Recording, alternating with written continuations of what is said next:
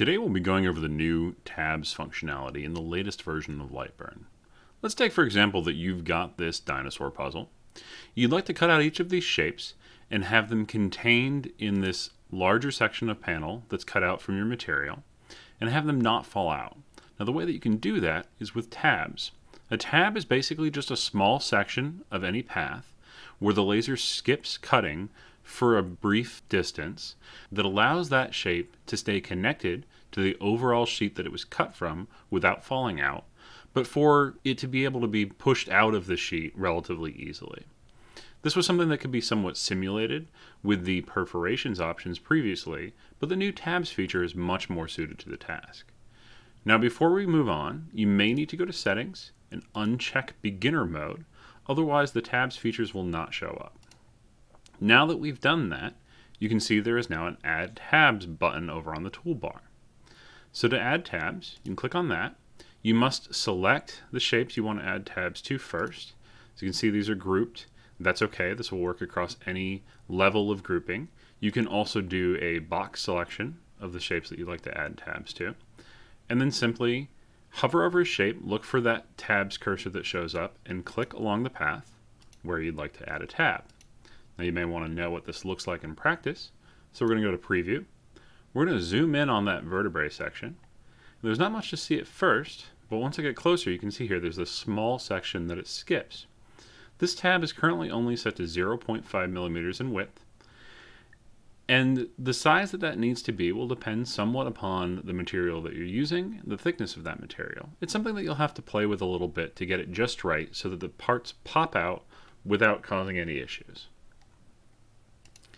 You can also click and immediately move a tab. And you can see that blue denotes that it is currently being moved. You can click on an existing tab and move it, including to other shapes.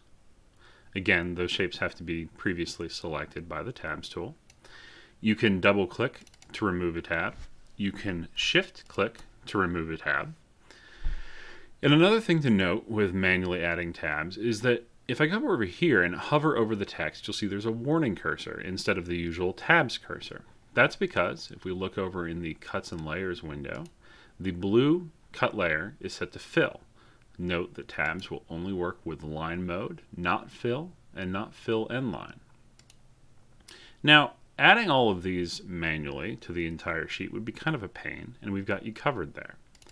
So if instead we double click on the cut layer, you can see that there's now this tab generation section. It's default set to manual, and there's that 0.5 millimeters that I mentioned earlier. But instead, we can click on automatic, and it will automatically populate tabs across everything within this specific cut layer. Right now, we're set to even spacing, 50 millimeters apart. I can change that to whatever I want. And as you can see, it's going to place them every 40 millimeters in this case, and that is basically it breaks down each shape into its smallest contiguous path, and then we'll place a tab every 40 millimeters along that path. And note here, the green marks denote that it's an automatic tab as opposed to a manual tab, which you saw previously. Another option, which is sometimes helpful for designs like this, is instead of even spacing, to use tabs per shape. So I'm going to click on that option. It defaults to 1, but I think that 3 will probably work better for this. And yeah, that looks pretty good. Those should stay in there without falling out, but be easy enough to pop out. And the last option that I'm going to show you right now is the Skip Inner Shapes option. Now if I click on that, that's not exactly what you would expect, but I did this very intentionally to make a point here. So for now, we're going to cancel out of this. And the reason why all of the tabs in the middle disappeared is that Skip Inner Shapes will look at an entire cut layer and any shapes that are completely contained by another shape, for example, this border that we're going to cut everything out of, any shape that's inside of that will have the tab skipped on it. So the solution to that is we need to basically just select this outer border and then move it to another cut layer. Once we've done that, we can go back into the cut settings. We can turn automatic tabs back on. We'll go back to tabs per shape, and I can select Skip Inner Shapes. And now if you'll notice, This skull section is actually the one that I wanted to do this for. There are these intersections that it doesn't really matter if those parts fall out as long as the overall shape stays within that sheet.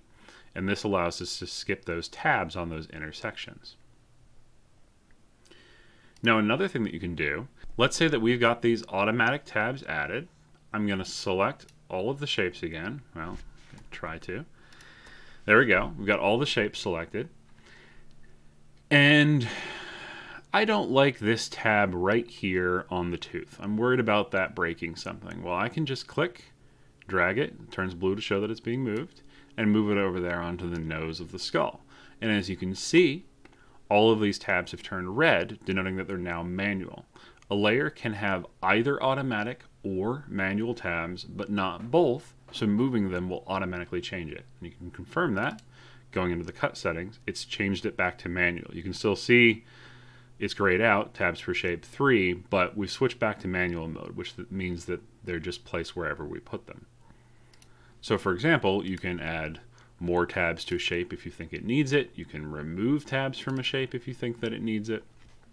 Now, another thing to note, now that these are all manual, if we go back to the cut settings, we can switch them back to automatic. However, if there are manual tabs placed, it will warn you because it's going to remove any manually placed tabs and it will go back to fully automatic mode. So you may lose some of your placements. That's why it's confirming this. So I can click yes and confirm that. The other option here is that there is clear tabs. So if at this point I've decided I don't want any tabs on this cut layer, I can click on clear tabs. And now you can see I'm still in tab mode, but we can't see any tabs here. They're all gone. So that's it for the tabs feature. Thanks for watching.